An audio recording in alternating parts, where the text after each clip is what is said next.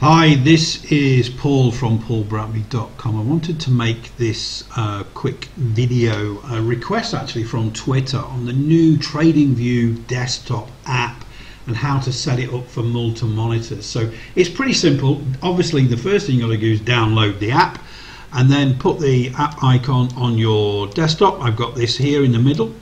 And then obviously you're going to double click, open that, and what happens is then you will open up your it'll come up with the home page or the profile. So as you can see, well, I've hovered over the TradingView app on the bottom of my toolbar, and you see I've got 6 monitors open right now. So I'm just going to go in and open the main one that I'm sharing now and just show you how to set those up, move them around and everything like that. So we go to here.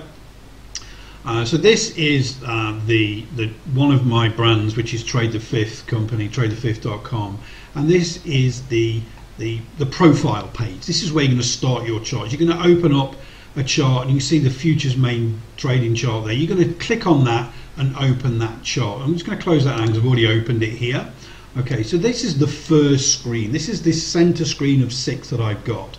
The next thing I want to do is if I go up to here. You see what next to the left of publish, it says futures main. That's the name of the chart. Okay. In this here, I can actually, if I click the down arrow, I can load another chart layout that I've made or make a new one. Okay. And again, there's lots of videos on TradingView that shows you how to make new chart layouts. What I'm going to do first is I'm going to load a chart layout. And I've got my stocks in a circle there. So when I load that up here, it opens it up at the moment on the same screen. Okay, on the same screen. It's just in different tabs, but if you grab hold of this now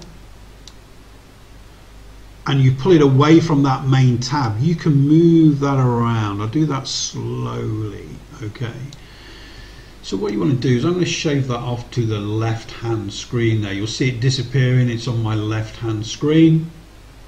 And when you get onto the left hand screen, just click where it says the maximize, just maximize it onto that screen. Okay, and you just keep doing that. So you go back to that down arrow, load another chart layout. I've got my extract currencies. After I click on that, again it opens it up on the same screen, that chart layout, but I want to move it. So I just want to move it off there. So just grab hold of the tab, move it off, and I want to move it to the right this time. Okay, so I'm moving it off to the right, onto the right hand screen. Click, go. Every time you do this though, make sure there's a little cloud there. Okay, when you've done it, just click on the cloud. Yeah, really simple, just so it updates and saves where it is.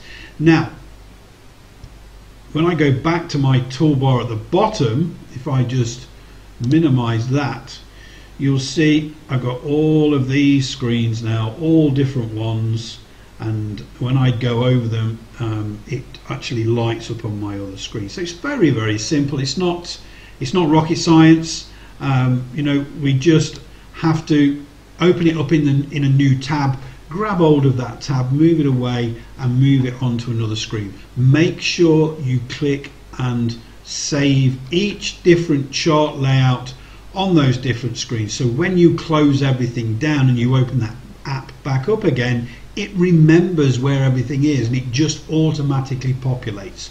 Hopefully that has helped. So it's only a quick video, it's very simple. Got any questions, just tap me up on Twitter.